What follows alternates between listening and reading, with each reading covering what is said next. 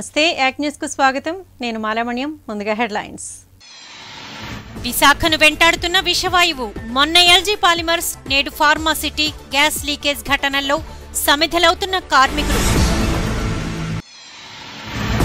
Pharma gas leak బాధితులను పరామర్శించిన మంత్రి అవంతి ఘటనపై దర్యాప్తు ముమ్మరం చేయాలని ఆదేశం పరవాడ ఫార్మాసిటీలో ఉద్రిక్తం గ్యాస్ లీకేజ్ బాధితులను పరామర్శించేందుకు వెళ్లిన మాజీ మంత్రి బండారు అరెస్ట్ జిల్లాపై కరోనా పంజా రికార్డు స్థాయిలో కేసులు నమోదు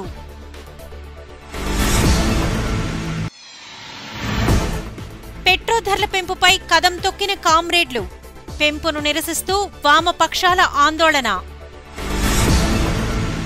ఇక వార్తల వివరాలు చూద్దాం. విశాఖ నగరాన్ని విషవాయువు వణికిస్తోంది. ఇటీవల జరిగిన ఎల్జీ పాలిమర్స్ గ్యాస్ లీకేజ్ ఘటన మరొక ముందే మరో గ్యాస్ లీకేజ్ ఇద్దరి ప్రాణాలను పొట్టన పెట్టుకుంది. వరుస గ్యాస్ లీకేజ్ ఘటనలతో విశాఖ వాసుల్లో గుబులు రేగుతోంది. ప్రమాదకర పరిశ్రమల్లో భద్రతా వైఫల్యమై ఇలాంటి ఘటనలకు కారణమని కార్మికులు, ప్రజలు ఆవేదన వ్యక్తం చేస్తున్నారు.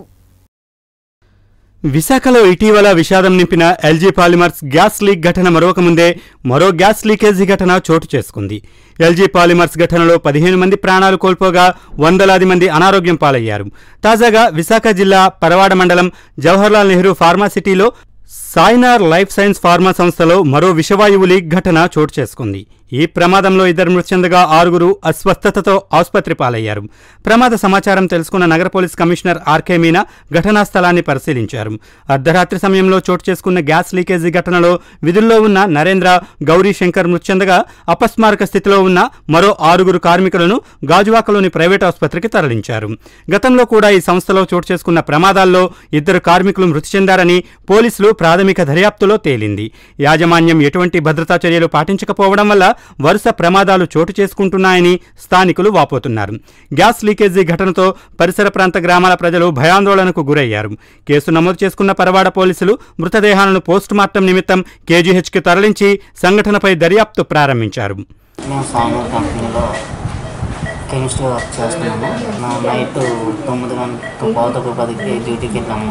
నైట్ డ్యూటీకి 11:11:30 టైంలో ఈ ఇన్సిడెంట్ జరిగింది. బెంజమిర్జాల్ అనే ప్రాజెక్టు ఎండింగ్లో ఉంటుందిగా అవుట్పుట్ వస్తుందనే టైంలో బ్యాచ్ నుంచి హైడ్రోజన్ సల్ఫైడ్ వేపర్ బయటకు స్ప్రెడ్ అవ్వడంతో అందరూ అపస్మారక స్థితిలోకి వెళ్ళిపోవడం జరిగింది. దానివల్ల 2 చనిపోవడం జరిగింది. ఇంకా నలుగురు అపస్మారక స్థితిలోకి పోవడం జరిగింది.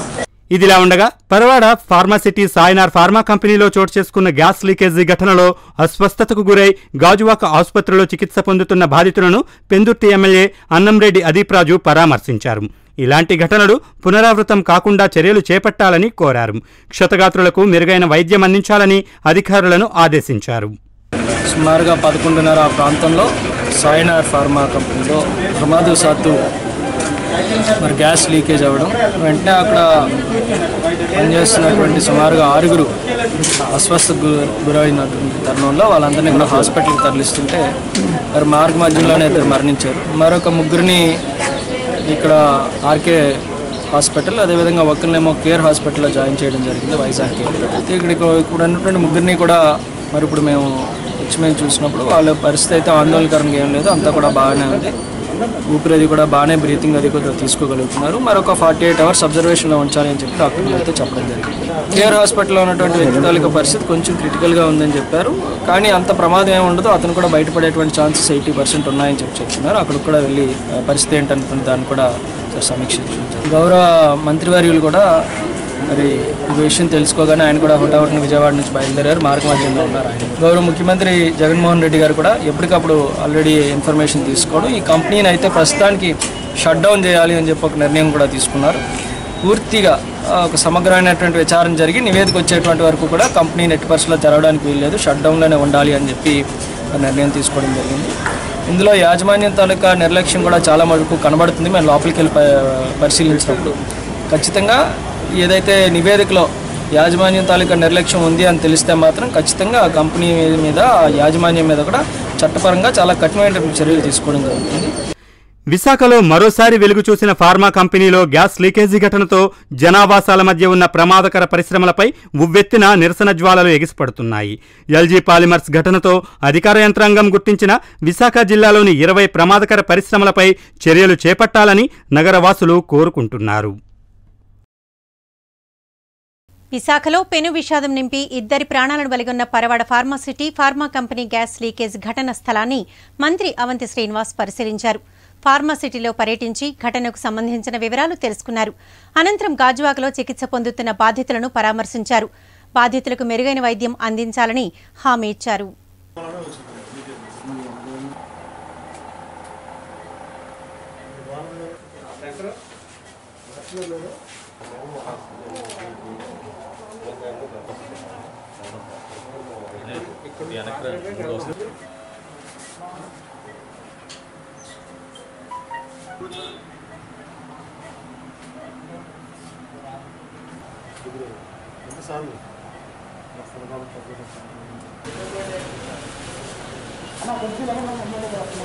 తెలుగుదేశం పార్టీ సీనియర్ నేత మాజీ మంత్రి బండారు సత్యనారాయణమూర్తిని పోలీసులు అదుపులోకి తీసుకున్నారు. విశాఖ శివారు ప్రాంతం Paravada ఫార్మాసిటీలో pharma company gas leakage ఘటనలో బాధితులను పరామర్శించేందుకు వెళ్తుండగా ఆయనను అడ్డగించి అదుపులోకి తీసుకున్నారు. దీనిపై టీడీపీ వర్గాలు మండిపడుతున్నాయి. విశాఖ జిల్లా పరవాడ మండలం ఫార్మాసిటీ సాయినార్ ఫార్మా కంపెనీలో చోటు చేసుకున్న విషవాయువు లీకేజీ ఘటనలో బాధితులను పరామర్శించేందుకు వెళ్లిన తెలుగుదేశం పార్టీ సీనియర్ నేత మాజీ మంత్రి బండారు సత్యనారాయణమూర్తిని నగర పోలీసులు అరెస్ట్ చేశారు. పరవాడలో ఆయన అదుపులోకి తీసుకున్న పోలీసులు హార్బర్ పోలీస్ స్టేషన్కు తరలించారు. ఈ చర్యను టీడీపీ వర్గాలు ఖండించాయి. రాష్ట్రంలో ముఖ్యమంత్రి జగన్ రాక్షస పాలన కొనసాగుతోందని రాష్ట్ర తెలుగు మహిళా అధ్యక్షురాలు అనిత మండిపడ్డారు. పౌరుల స్వేచ్ఛను హరించే విధంగా ప్రభుత్వం వ్యవహరిస్తోందని ధ్వజమెత్తారు. ప్రభుత్వం నిర్లక్ష్యం కారణంగానే గ్యాస్ లీకేజీ ఘటనలు చోటు చేసుకుంటున్నాయని ఆరోపించారు. బాధితులను పరామర్శించేందుకు వెళ్లిన మాజీ మంత్రి టీడీపీ సీనియర్ నేత బండారు సత్యనారాయణమూర్తిని పోలీసులు అడ్డుకొని అరెస్ట్ చేయడాన్ని తీవ్రంగా వ్యతిరేకించారు. జగన్ సర్కార్ ప్రతిపక్షాలపై రాజ్యాంగ విరుద్ధ కక్షపూరిత చర్యలకు పాల్పడుతోందని ఆరోపించారు. ఎల్జీ పాలిమర్స్ సంగతి ఇంకా మరొక ముందే అని ప్రాణాలు గాల్లో కలిసిపోయినాయి.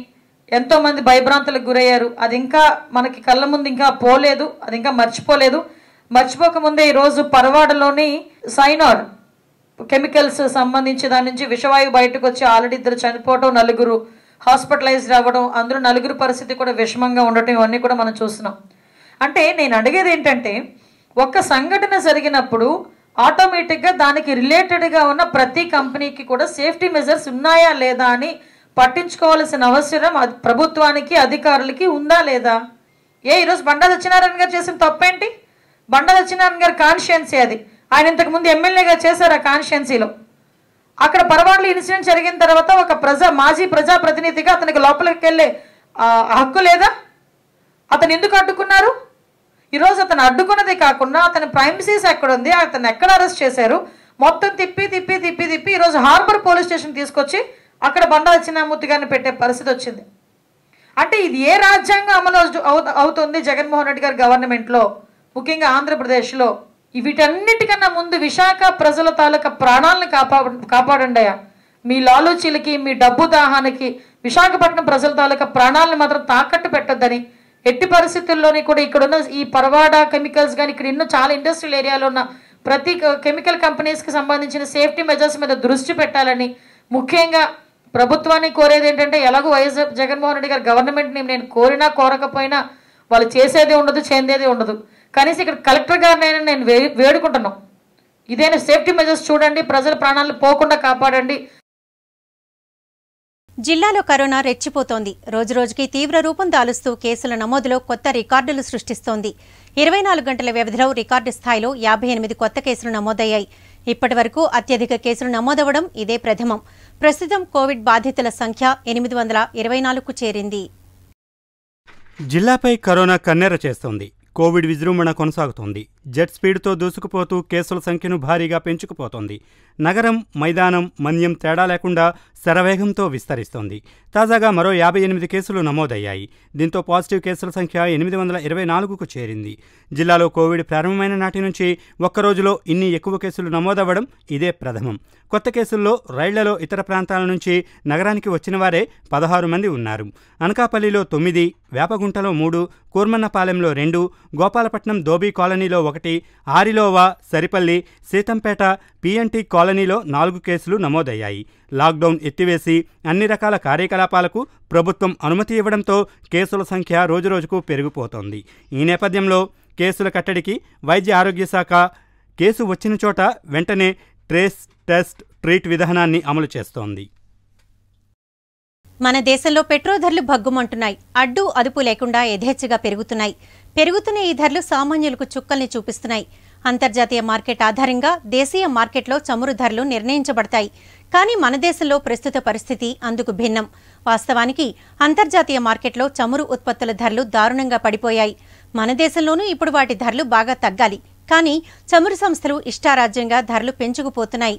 నియంత్రించాల్సిన పాలకులు చోద్యం చూస్తున్నారు.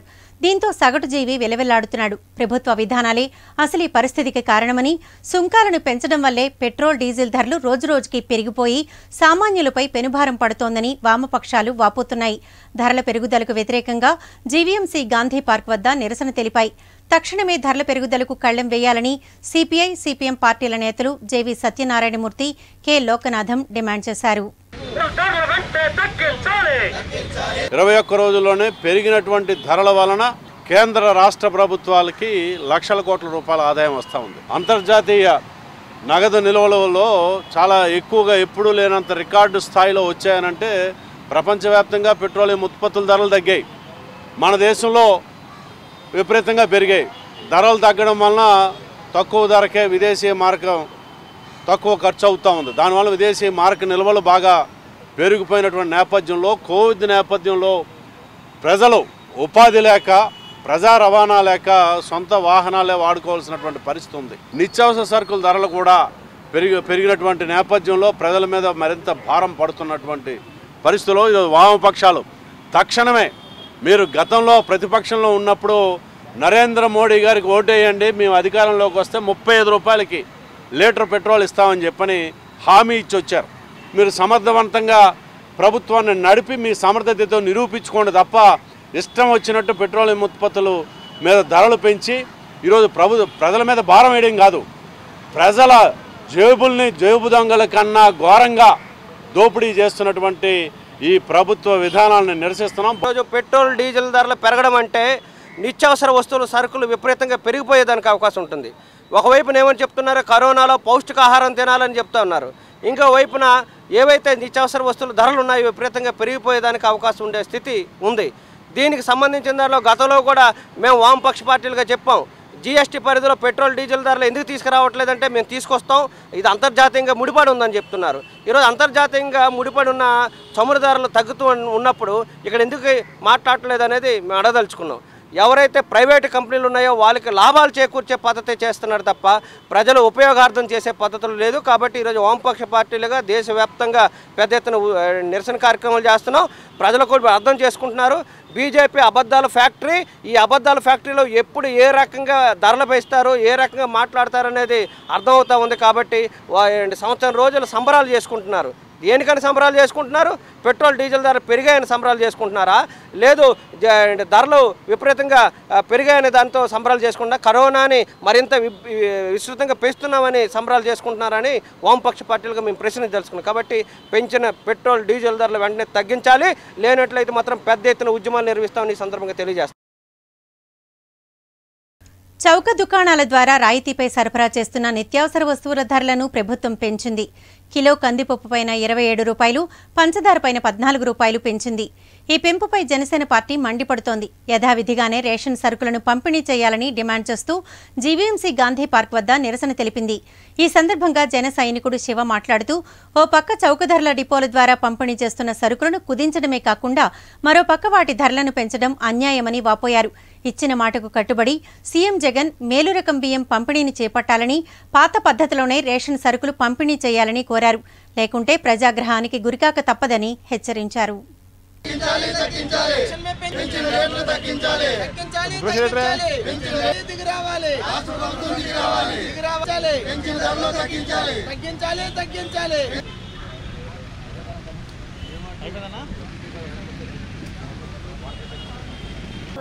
కరోనా బారిన పడి ప్రజలు ఇబ్బంది పడుతుంటే మన యువజన శ్రామిక రైతు కాంగ్రెస్ పార్టీ అధ్యక్షుడు, అధినేత, ముఖ్యమంత్రి జగన్మోహన్ రెడ్డి గారు కుడి చేత్తో ఇచ్చినట్టు ఇచ్చి ఎడం చేత్తో దోచుకుంటున్నారు. చౌక దుకాణాల్లో 9 రకాల సరుకులు పంచవలసి ఉండగా దాన్ని ఈరోజు గత ప్రభుత్వం ఆరు రకాల సరుకులు కుదించగా ఈ ప్రభుత్వం జగన్మోహన్ రెడ్డి గారి ప్రభుత్వం దాన్ని మూడు రకాల సరుకులు కుదించింది. మరి మళ్ళీ అలాగే సన్న బియ్యం మంచి బియ్యం ఇస్తామని చెప్పి ఆయన పాదయాత్రలో చెప్పగా దాన్ని మళ్ళీ అసెంబ్లీలో మేము అలా చెప్పలేదు, మా పత్రిక అలా చెప్పలేదు, మా పత్రిక తప్పు రాసింది, మేము అలా బియ్యం ఇస్తామని చెప్పలేదని చెప్పి దాన్ని మళ్ళీ మేము వెనకడుగు వేయం అదేయం అని చెప్పిన ముఖ్యమంత్రి దాన్ని కూడా వెనక్కి తీసుకున్నారు. అలాగే 19 లక్షల కార్డులు తెల్ల కార్డులు పేదవాళ్ళకి చెందవలసిన 19 లక్షల తెల్ల కార్డులని రద్దు చేశారు. ఈ టైంలో కరోనా టైంలో జనాలకు ఉపాధి లేక ఇంకా వాళ్ళు జీవనోపాధి ఇటు పరిస్థితిలో ఉందో తెలియక ఉన్న అయోమయ పరిస్థితిలో ఉన్న ప్రజలకి ఈరోజు కందిపప్పు మీద 27 రూపాయలు, పంచదార మీద 14 రూపాయలు పెంచి జనాల మీద 600 రూపాయల కోట్ల భారాన్ని పెట్టి ఈ టైంలో కరోనా టైంలో జనాలకు అండగా ఉండవలసిన ప్రభుత్వం ఇలా చేయడం కరెక్ట్ కాదు. వెంటనే వాళ్ళు తీసుకున్న నిర్ణయాన్ని ఉపసంహరించుకోవాలని చెప్పి జనసేన పార్టీ తరఫున డిమాండ్ చేస్తున్నాను. జగన్ సర్కార్ పాలనలో రాష్ట్ర వ్యాప్తంగా దళితులపై దాడులు పెరిగిపోయాయని రాష్ట్ర తెలుగు మహిళా అధ్యక్షురాలు వంగలపూడి అనిత ధ్వజమెత్తారు. దళితులపై జరుగుతున్న దాడులకు వ్యతిరేకంగా అర్బన్ టీడీపీ కార్యాలయంలో నిరసన వ్యక్తం చేశారు. ఈ సందర్భంగా ఆమె మాట్లాడుతూ అధికార పక్ష నేతలు యథేచ్ఛగా బడుగు బలహీన దళిత వర్గాలపై దాడులకు తెగబడుతున్నారని ఆరోపించారు. దళితులకు రక్షణ కల్పించాలని డిమాండ్ చేశారు. మొన్న డాక్టర్ సుధాకర్, మొన్న డాక్టర్ అనితారాణి, ఉద్యోగస్తులు లేదు, మహిళలు లేదు, ఆఖరికి చిన్న పిల్లలు కూడా వాళ్ళు సంబంధించిన వాలంటీర్లు కూడా అత్యాచారాలు చేసినా కూడా దిక్కు మొక్కు లేకుండా పోలీస్ స్టేషన్కి వెళ్తే పోలీస్ స్టేషన్లో కూడా న్యాయం జరగక ఎక్కడ చెప్పాలో కూడా అర్థం కాక ఇంట్లో నోర్లు మూసుకొని కూర్చున్న దళితులను ఈరోజు చూస్తున్నాం. ఒక్కసారి దళిత మేధావులందరూ కూడా అర్థం చేసుకోవాలి. ఓట్లేసి గెలిపించుకున్నారు. నేను క్లియర్గా చెప్తున్నా, ఓట్లేసి గెలిపించుకున్నారు. ఈరోజు ఏం న్యాయం జరుగుతుంది?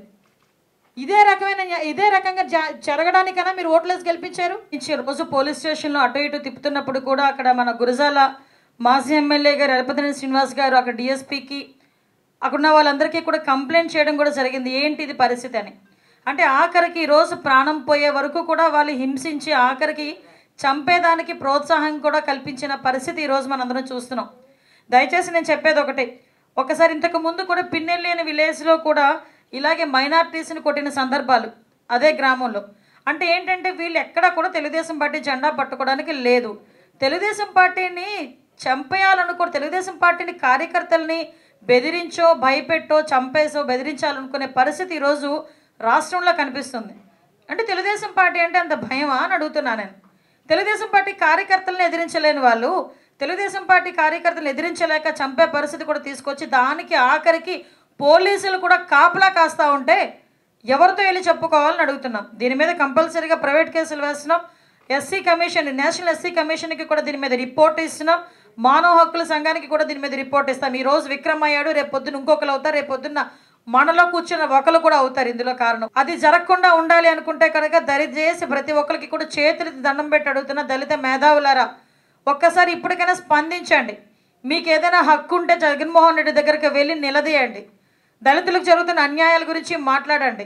అదే దళిత ప్లాట్ఫామ్ మీద ఈరోజు మీరైనా నేనైనా ఎవరైనా కూర్చొని ఈరోజు ఒక మంచి చెప్పేదానికైనా చెడ్డ మాట్లాడుకునేదానికైనా మనందరికీ ఒక అవకాశం కల్పించారంటే దానికి అంబేద్కర్ గారి తాలూకా స్ఫూర్తి, దానికి కాల రాయకుండా ఈ పొలిటికల్ దాంట్లో దళితులు అన్యాయం అయిపోకుండా ఉండాలంటే కనుక అందరూ కూడా సమాయత్తమయ్యి ఈ విక్రమకి జరిగిన అన్యాయానికి ప్రతి ఒక్కరు ఖండించాల్సిన అవసరం ఎంతైనా ఉందండి. దయచేసి ఈ విషయంలోని ప్రతి ఒక్కరు కూడా ముందుకు వచ్చి పోరాటం చేయాలని కోరుకుంటున్నాం. సాలగ్రామపురం పోర్టు స్కూల్ను కొనసాగించాలంటూ సిపిఎం అనుబంధ డివైఎఫ్ఐ నాయకులు కార్యకర్తలు స్కూల్ గేట్ వద్ద నిరసన కార్యక్రమం చేపట్టారు. యథావిధిగా స్కూల్ను కొనసాగించాలని, విద్యార్థులకు మరిన్ని సదుపాయాలు కల్పించాలని నినాదాలు చేశారు. వైసీపీ నార్త్ సమన్వయకర్త కేకే రాజు నిరసన తెలియజేస్తున్న సిపిఎం డివైఎఫ్ఐ నాయకులకు స్కూల్ యథావిధిగా కొనసాగేలా తన వంతు ప్రయత్నం చేస్తానంటూ భరోసా ఇచ్చారు. ఇప్పటికే కలెక్టర్ వినయ్ చంద్, మంత్రి ముత్తంశెట్టి, ఎంపీ విజయసాయిరెడ్డి సీఎం జగన్ల దృష్టికి ఈ అంశాన్ని తీసుకువెళ్లినట్లు తెలిపారు. ప్రభుత్వానికి కూడా ముందు వైఖరిగా కానీ వేళ చదువుకునే పిల్లలందరూ కూడా చుట్టుపక్కల ఉన్న వాళ్ళందరూ కూడా ఎవరైతే పేద దాన్ని మూసివేయట్లేదని వచ్చారు. మళ్ళీ ఈ రోజు వచ్చేటప్పటికి ఇక్కడ ఉన్న స్టాఫ్ని పోర్టుకి ఏదో డిప్యుటేషన్ వేస్తారు అని ఇక్కడండి. అంటే ఎందుకంటే చాలా సెన్సిటివ్ ఇష్యూ సార్. సీఎం గారి దగ్గర ఇలా ఆలోచిస్తున్నారు అన్నప్పుడే మనం గౌరవ కలెక్టర్ గారికి ముఖ్యమంత్రి గారికి కూడా నివేదించడం జరిగింది. ఎందుకంటే గతంలో కోర్ట్ స్కూల్ అయి ఉండొచ్చు, కానీ చాలా ఒక 10 సంవత్సరాలు పైబడి ఇక్కడ చదువుకునే వాళ్ళందరూ కూడా స్థానికంగా ఉన్న పేద విద్యార్థులందరూ కూడా ఇక్కడ చదువుకుంటున్నారు. ఈ స్కూల్లో చదువుకుని ఎంతోమంది ఈరోజు ఉన్నతమైన స్థానంలో ఉన్నారు. కాబట్టి ఇంత ప్లేస్ కానీ ఇలాంటి అవైలబిలిటీ స్కూల్ కానీ ప్రభుత్వం తరఫు నుంచి మనం మళ్ళీ అకామిడేట్ చేయాలంటే కష్టం. దీని ఎప్పుడో సాంప్రదాయబద్ధంగా దీనికి ఒక ప్రాముఖ్యత ఉంది అని ఎన్ని విషయాలు పొందుపరిచి గతంలోనే విద్యాశాఖ మంత్రి ఆదిమూలపు సురేష్ గారికి, గౌరవ ముఖ్యమంత్రి వైఎస్ జగన్మోహన్ రెడ్డి గారికి, జిల్లా కలెక్టర్ గారికి దీన్ని నివేదించడం జరిగింది. ఇప్పుడు ఏదైతే జరుగుతుందో ఈ డిస్టర్బెన్స్ ఉందో ఈ డిస్టర్బెన్స్ని ఇక్కడ ఉన్న ఉపాధ్యాయులు కానీ లేదా కోర్టు యజమాని కానీ లేకపోతే ఇంక్లూడింగ్ నేను కూడా అయి ఉండొచ్చు. సరే, ఆ రోజు హామీ ఇచ్చారు కదా, ఆ రోజు పరిచయం అయింది కదా, దీనికి సమస్య లేదని మనం అనుకున్నాం. మళ్ళీ ఈ సంవత్సరం వచ్చి వాళ్ళు ఆ చర్య చేపట్టే వరకు కూడా ఎవరో మధ్యలో అయితే నేను ఉన్నట్టు మధ్యలో అయితే సరే సమస్య దీని పరిష్కారం అయిపోయింది అనుకున్నాను తప్ప వాళ్ళు అది మళ్ళీ ఎక్కడ పెట్టారనేది మన ఆలోచనలో రాకపోవడం వల్ల వచ్చింది. ఇదే సమస్య వాళ్ళు కోర్టు యజమాన్యం దృష్టిలో వాళ్ళ మైండ్లో వేరే రకంగా ఆలోచిస్తున్నారని మనం గుర్తించుంటే ఈ పరిస్థితి ఈరోజు మీరు ఇలా రోడ్డు మీదకి వచ్చి నిరసన తెలపాల్సిన అవసరం కూడా లేకుండా ఉన్నాం. కాబట్టి ఏదైనా ఎట్టి పరిస్థితుల్లోని నేను సాయశక్తిలో మీకు ఇస్తాను. ఎలాంటి రాజకీయాలకి తావు లేకుండా ఈ స్కూల్ని మీ తరఫున పోరాడి ఈ స్కూల్ని ఇక్కడ ఉంచడానికి నేను చేయవలసిన పనులన్నీ కూడా మీకు చేస్తాను. మీరు ఎవరు కూడా అధైర్యపడద్దు. పెంచిన పెట్రోల్ డీజిల్ ధరలను ప్రభుత్వం తక్షణమే తగ్గించాలని వామపక్ష పార్టీల నాయకులు డిమాండ్ చేశారు. చిన్నముషిడివాడ సప్తగిరి నగర్ సచివాలయం వద్ద నిరసన తెలిపారు. కేంద్ర రాష్ట్ర ప్రభుత్వాల తీరుకు వ్యతిరేకంగా నినాదాలు చేశారు. ఈ సందర్భంగా వామపక్ష పార్టీ నాయకులు మాట్లాడుతూ ప్రపంచవ్యాప్తంగా క్రూడాయిల్ తగ్గుతున్న తరుణంలో గత 20 రోజులుగా డీజిల్ పెట్రోల్ ధరలు నిరవధికంగా పెంచుకుపోతుండడం ఆందోళన కలిగిస్తోందన్నారు. పెట్రోల్ డీజిల్ ధరలను జీఎస్టీ పరిధిలోకి తీసుకురావాలని డిమాండ్ చేశారు. తక్షణమే పెంచిన ధరలు తగ్గించాలని, లేకుంటే ఉద్యమాన్ని తీవ్రతరం చేస్తామని వామపక్ష పార్టీల నాయకులు అప్పలరాజు, శ్రీను హెచ్చరించారు. ఈ పెట్రోల్ డీజిల్ ధరలు అనేవి రోజు రోజుకు పెంచుతూ ఉన్నారు. ఈ 15 రోజుల నుంచి కూడా మరి ఇక్కడ ప్రపంచం మొత్తం కూడా చమురు ధరలు తక్కువగా ఉన్న నేపథ్యంలో మరి ఈ పెట్రోల్ డీజిల్ ధరలు ఇక్కడ మన దేశంలో పెంచడం అనేది చాలా అన్యాయమైన విషయము. కాబట్టి ఈ పెంచిన పెట్రోల్ డీజిల్ ధరలు పెరగటం వల్ల మరి ఈ రవాణా వ్యవస్థ మీద అట్లాగే నిత్యావసర సరుకుల మీద పడి ఆ భారం అంతా ప్రజల మీదే పడుతున్నటువంటి పరిస్థితి ఉంది. కాబట్టి ఈ దుర్భరమైన పరిస్థితి నుంచి కాపాడాలి. మనం ఎదుర్కోవాలంటే ఈ పోరాటాల ద్వారానే మనం సాధ్యం చేసుకోగలము. అలాగే ఈ రోజు ఈ పెట్రోల్ డీజిల్ ధరలు ఏమంటే తగ్గించాలని సిపిఎం నిర్మకసి అట్లాగే వామపక్ష పార్టీలుగా మేమంతా డిమాండ్ చేస్తా ఉన్నాము. పెట్రోల్ డీజిల్ ధరలు తగ్గించాలని ఆందోళన జరుగుతున్నాయి. అందులో భాగంగా ఇక్కడ ఈ సచివాలయంలో జరుగుతూ ఉంది. ఈరోజు పెట్రోల్ డీజిల్ ధరలు పెంచడం అంటే ఒక మాటలో చెప్పాలంటే ఇదేది పద్ధతి రూలు ఏమీ లేకుండా పెరిగాయి. గతంలో ఇదే ప్రభుత్వం ఇంతకుముందు బీజేపీ ఎన్డీఏ కూటమి ఉండేటప్పుడే ఈరోజు పెట్రోల్ ధరలు అంతర్జాతీయంగా పెరిగితే పెంచుతామని చెప్పేసి తగ్గితే తగ్గుతాయని చెప్పేసి నిర్ణయం చేశారు. ఆ రకంగా ఈరోజు 25 రూపాయలు 30 రూపాయలు రెగ్యులర్గా ఉన్నది 60-64 వచ్చింది. ఇప్పుడు పెట్రోల్ ధరలు అంతర్జాతీయంగా పెరిగాయి కాబట్టి ఆ పెంచుతామని చెప్పేసి చెప్తా ఉన్నారు. మోడీ గారు నిజంగా ప్రజల పక్షాన్ని ఉన్నారా లేదా అని చెప్పేసి అర్థం చేసుకోవాలి. కాబట్టి పెట్రోల్ డీజిల్ ధరలు పెరిగాయంటే ఆటోమేటిక్గా నిత్యావసర ధరలు అన్నీ పెరుగుతాయి. ఎందుకంటే ప్రతిదీ ట్రాన్స్పోర్ట్ ద్వారా మనం తెచ్చుకునే పరిస్థితి. పెట్రోల్ డీజిల్ ధర తగ్గించాలని చెప్పేసి ఈరోజు దేశవ్యాప్తంగా నిరసన తెలియజేస్తున్నాం. ముఖ్యమంత్రి జగన్ ఆధ్వర్యంలో రాష్ట్రంలో రైతు సంక్షేమ పాలన కొనసాగుతోందని ఏపీ టెక్నాలజీ మాజీ చైర్మన్ కొయ్య ప్రసాద్ రెడ్డి కొనియాడారు. మద్దిలపాలెం వైసీపీ కార్యాలయంలో ఏర్పాటు చేసిన మీడియా సమావేశంలో ఆయన మాట్లాడుతూ నాడు ముఖ్యమంత్రిగా వైఎస్ఆర్, నేడు ముఖ్యమంత్రిగా జగన్ తండ్రి తనయుల పాలనలో రైతు సంక్షేమానికి పెద్దపీట వేశారన్నారు. జూలై 8న రాజశేఖరరెడ్డి జయంతిని పురస్కరించుకుని రైతు సంక్షేమ దినంగా ప్రభుత్వం ప్రకటించడం పట్ల ఆయన హర్షం వ్యక్తం చేశారు. ఆ రోజును రాష్ట్రంలో ఉన్న రైతు కుటుంబాలన్నీ పండుగ జరుపుకోవాలని కోరారు. దివంగత మహానేత డాక్టర్ వైఎస్ రాజశేఖర రెడ్డి గారి జన్మదినాన్ని రైతు దినోత్సవంగా రాష్ట్ర ముఖ్యమంత్రి వైఎస్ జగన్మోహన్ రెడ్డి గారు ప్రకటించడాన్ని హర్షం ప్రకటిస్తూ ఉన్నాం, స్వాగతిస్తూ ఉన్నాం. ముఖ్యంగా రాష్ట్రంలో ఉన్న రైతాంగం కాకుండా దేశంలో ఉన్న రైతాంగం కూడా హర్షించేటువంటి గొప్ప నిర్ణయం అని చెప్పి సందర్భంగా తెలియజేసుకుంటూ ముఖ్యమంత్రి గారికి కృతజ్ఞతలు తెలియజేస్తున్నాం. ముఖ్యంగా రాజశేఖర రెడ్డి గారు ముఖ్యమంత్రి కాకముందు రైతుల తాలూకా పరిస్థితి ఎంత దీనావస్థలో ఉందో మనం చూసాం. రాజశేఖర గారు ముఖ్యమంత్రి అయిన తర్వాతే ఏ రాజకీయ పార్టీ అయినా ఏ రాజకీయ ప్రభుత్వం అయినా సరే రైతుల పట్ల మరి కరుణ మమకారం చూపించే పరిస్థితి డాక్టర్ వైఎస్ రాజశేఖర గారి ప్రభుత్వ హయాం నుంచి కూడా జరుగుతూ ఉంది. ఆయన మరణానంతరం ఆంధ్రప్రదేశ్ రాష్ట్రంలో మరి రైతుల పట్ల చాలా ఇబ్బందులకు గురి చేసే విధంగా గత పాలకులందరూ కూడా పనిచేస్తే వీళ్ళ అదృష్టవశాత్తు డాక్టర్ వైఎస్ జగన్మోహన్ రెడ్డి గారు ముఖ్యమంత్రి అయిన తర్వాత వీళ్ళ రైతుల పట్ల రాజశేఖర రెడ్డి గారి కంటే 10 అంతలు ఎక్కువగా మేలు చూకూర్చే విధంగా రైతు భరోసా కేంద్రాలు ఏర్పాటు చేయడం కానీ, రైతు భరోసా కింద సంవత్సరానికి 13,500 పెట్టుబడి ఇవ్వడం కానీ, లేదా రైతు పంటకి గిట్టుబాటు ధర కల్పించడం కానీ, రైతులకు ఇన్సూరెన్స్ కల్పించడం కానీ, ఇవన్నీ కూడా దేశంలో ఏ రాష్ట్రం చేయలేనంత గొప్పగా ఆంధ్రప్రదేశ్ రాష్ట్రం చేస్తున్న విషయాన్ని ఇవాళ గర్వంగా తెలియజేసుకుంటూ, ముఖ్యంగా విశాఖపట్నం నగరాన్ని ఎగ్జిక్యూటివ్ క్యాపిటల్ చేయడం కానీ, లేదా భోగాపురం ఎయిర్పోర్ట్ తీసుకురావడం కానీ, లేదా విశాఖపట్నం మెట్రో రైలు తీసుకురావడం కానీ, అనేక అవసరాలు, అనేక విశాఖపట్నానికి తాగునీటి సాగునీటి అవసరాలు తీర్చడానికి విజయసాయి రెడ్డి గారు చేసిన కృషి పట్ల మరి ఈవేళ పెద్ద ఎత్తున విశాఖపట్నం అభివృద్ధి చెందిన విషయాన్ని సందర్భంగా తెలియజేసుకుంటూ, మరి వెంకటాపురం ఘటన ఇంకా మర్చిపోకముందే నిన్న ఒక దుర్ఘటన ఫార్మాసిటీలో జరిగింది. అందులో చనిపోయిన కార్మికులకి సంతాపం తెలియజేసుకుంటూ భవిష్యత్తులో అటువంటి ప్రమాదాలకు గురికాకుండా ఉండాలని చెప్పి ఆ భగవంతుని ప్రార్థిస్తాం. నిరంతరాయంగా పెరుగుతున్న పెట్రోల్ డీజిల్ ధరలపై సిపిఎం గోపాలపట్నం డివిజన్ కమిటీ ఆందోళన నిర్వహించింది. స్థానిక సచివాలయం వద్ద నిరసన తెలిపింది. కేంద్ర ప్రభుత్వ తీరుకు నిరసనగా పార్టీ నాయకులు, కార్యకర్తలు నినాదాలు చేశారు. కరోనా కష్టకాలంలో సామాన్యులపై భారాలు మోపడం దుర్మార్గమని పార్టీ నాయకులు పి వెంకటరెడ్డి, బి వెంకట్రావులు వాపోయారు. మోడీ సర్కార్ తీరుపై మండిపడ్డారు. అంతర్జాతీయంగా ముడి చమురు ధరలు తగ్గుతుంటే మన దేశంలో పెట్రోల్ డీజిల్ ధరలు పెరగడం విడ్డూరంగా ఉందన్నారు. వెంటనే ధరలు తగ్గించాలని, లేకుంటే ఆందోళన తీవ్రతరం చేస్తామని హెచ్చరించారు. పెట్రోల్ డీజిల్ అనువ్యూహంగా గత 10 రోజుల నుంచి వాళ్ళ ఇష్టానుసారం అన్యాయంగా ఈరోజు పెట్రోల్ ధరలు ప్రపంచవ్యాప్తంగా క్రూడ్ ఆయిల్ ధరలు తగ్గుతూ ఉంటే మన దేశంలో పెట్రోల్ డీజిల్ ధరలు పెరుగుతూ ఉన్నాయి. ప్రపంచంలో పెరిగినప్పుడల్లా ఇక్కడ పెంచేవారు, ఇప్పుడు తగ్గుతుంటే పెంచడం అనేది అన్యాయం. అందులోనూ ఈ కరోనా వల్ల ప్రజలంతా 3-4 నెలలుగా కూలి పనులు లేక చాలా ఇబ్బందులు పడుతూ ఉంటే పెట్రోల్ డీజిల్ ధరలు పెంచడం అనేది అన్యాయం. బీజేపీ యొక్క డబుల్బాజీ వైఖరి ప్రధానికి అంతా అర్థం చేసుకోవాలి. ఎవరి జేబులు నింపడానికి మీరు పెట్రోల్ ధరలు పెంచుతున్నారు? క్రూడ్ ఆయిల్ ధరలు తగ్గినప్పుడు మీరు ఇక్కడ తగ్గించాలి. క్రూడ్ ఆయిల్ $20 వచ్చేసింది ఒక దశలో. భారతదేశంలో మాత్రం పెట్రోల్ ధర ₹80 వెళ్ళిపోయింది, ₹87 వెళ్ళిపోయింది. డీజిల్కి పెట్రోల్కి 20-30 రూపాయలు తేడా ఉండేది. ఇప్పుడు పెట్రోల్ ఒకే రేటు, డీజిల్ ఒకే రేటు అనేటటువంటి పద్ధతుల్లో బీజేపీ పరిపాలనలో ధరలు విపరీతంగా పెరగడానికి ఈ పెట్రోల్ ధరలు, డీజిల్ ధరలు పెంచడం అనేది దోహదపడతాయి. ఇదే కాదు, గ్యాస్ ధర కూడా విపరీతంగా పెరుగుతుంది. దయచేసి ప్రధానికి అర్థం చేసుకోవాలి.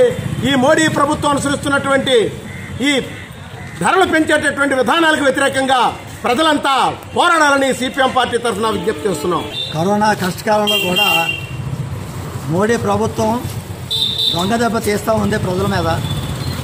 పెట్రోల్ డీజిల్ ధరని ఎన్నడూ లేని విధంగా ప్రతిరోజు కూడా ఇప్పటికి 17 రోజులుగా రేట్లు అనేది పెంచడం అనేది జరుగుతూ ఉంది. ఎప్పుడు కూడా పెట్రోల్ కంటే డీజిల్ అన్నటువంటిది చాలా తక్కువగా ఉండేది రేటు. కానీ ఈ పెట్రోల్ రేటు కంటే డీజిల్ రేటు అధికంగా పెంచేసేయడం జరిగింది. అంటే ఈ రోజున ఆహార ధాన్యాలు కానీ, అట్లాగే కూరగాయలు కానీ ఒక ప్రదేశం నుంచి ఒక ప్రదేశానికి తీసుకెళ్లేటప్పుడు ప్రముఖంగా ఈ డీజిల్ వాహనాల ద్వారా రవాణా జరుగుతుంటాయి. అట్లాంటిది ఈ రేట్లు అన్నది విపరీతంగా పెరిగిపోవడానికి కారణమవుతున్నటువంటి ఈ యొక్క పెట్రోల్ డీజిల్ ధరలు అన్నది పెంచడం అన్నది ఈ మోడీ ప్రభుత్వం. మోడీకి నైతికంగా ఈ యొక్క దేశాన్ని పరిపాలించే అర్హత కోల్పోయాడు. చేతగాని మోడీ కింద తయారయ్యాడు. కాబట్టి ఎట్టి పరిస్థితులను కూడా అధికారంలో ఉండే నైతిక కోల్పోయాడు. కాబట్టి ప్రజలంతా కూడా అర్థం చేసుకోవాలని చెప్పేసి సిపిఎం పార్టీ తరఫున డిమాండ్ చేస్తారు. జీవీఎంసీ 89వ వార్డు ఎల్లపువానిపాలెం గ్రామదేవత కుంచుమాంబ అమ్మవారి పండుగ ఘనంగా జరిగింది. వేకువజామున ఆలయ సంప్రదాయం ప్రకారం గ్రామ అభ్యుదయ కమిటీ సభ్యులు పసుపు కుంకుమలు సమర్పించి అమ్మవారికి ప్రత్యేక పూజలు నిర్వహించారు. ఈ పూజల్లో స్థానిక వార్డు టీడీపీ అభ్యర్థి దాడి వెంకట రమేష్ ముఖ్య అతిథిగా పాల్గొని అమ్మవారిని దర్శించుకున్నారు. అనంతరం అక్కడున్న కమిటీ సభ్యులు భక్తులకు మాస్కులు పంపిణీ చేశారు. ఈ సందర్భంగా కమిటీ సభ్యులు బీశెట్టి కృష్ణ మాట్లాడుతూ కోవిడ్ కారణంగా నిబంధనలకు లోబడి కొద్ది మందిని మాత్రమే పూజలకు అనుమతించినట్లు తెలిపారు. కార్యక్రమంలో గ్రామ కమిటీ సభ్యులు సియాద్రి గోవింద్, బొడ్డేటి గోవింద్, కోయిలాడ అప్పారావు తదితరులు పాల్గొన్నారు. ఇచ్చేసిన గ్రామ ప్రజలందరికీ ఈరోజు పండుగ శుభాకాంక్షలు తెలుపుతూ, యాక్చువల్గా కరోనా వ్యాధి వలన మన గ్రామ ప్రజలందరికీ ఈ నూతన పండుగ చేయడం అనుకోవడం కొద్దిగా ఇబ్బందిగా ఉన్నాయి. కానీ గ్రామ ప్రజల సౌకర్యార్థం, గ్రామం మంచి కోసం ఈరోజు కనీసం పసుపు కుంకాలు ఇచ్చుకోవడం కోసమైనా ఈరోజు అమ్మవారి పండుగ జరుగుతుంది. కావున భక్తులందరూ కూడా శానిటైజర్ చేసి ఇలా మాస్కులు వేసుకొని ఇలా రోజు దూరం పాటించి అందరికీ దర్శన అవకాశం కల్పించాము. దీనికి ప్రజలు కూడా బాగా సహకరిస్తున్నారు. మా కమిటీ సభ్యులు కూడా గ్రామ ప్రజలందరూ కూడా బాగా సహకరిస్తున్నారు. దీనివల్ల కరోనా వ్యాధి నివారణ జరగాలని చెప్పి అమ్మవారిని కోరుకుంటూ. బులెటిన్ ముగించే ముందు హెడ్లైన్స్ మరోసారి. విశాఖను వెంటాడుతున్న విషవాయువు. మొన్న ఎల్జీ పాలిమర్స్, నేడు ఫార్మా సిటీ గ్యాస్ లీకేజ్ ఘటనల్లో సమిధలవుతున్న కార్మికులు. ఫార్మా గ్యాస్ లీక్ బాధితులను పరామర్శించిన మంత్రి అవంతి. ఘటనపై దర్యాప్తు ముమ్మరం చేయాలని ఆదేశం. పరవాడ ఫార్మా సిటీలో ఉద్రిక్తం. గ్యాస్ లీకేజ్ బాధితులను పరామర్శించేందుకు వెళ్లిన మాజీ మంత్రి బండారు అరెస్ట్. జిల్లాపై కరోనా పంజా. రికార్డు స్థాయిలో కేసులు నమోదు.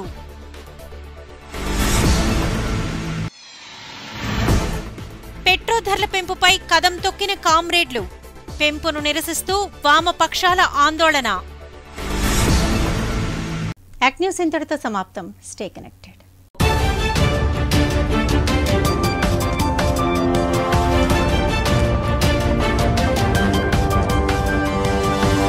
Vizag.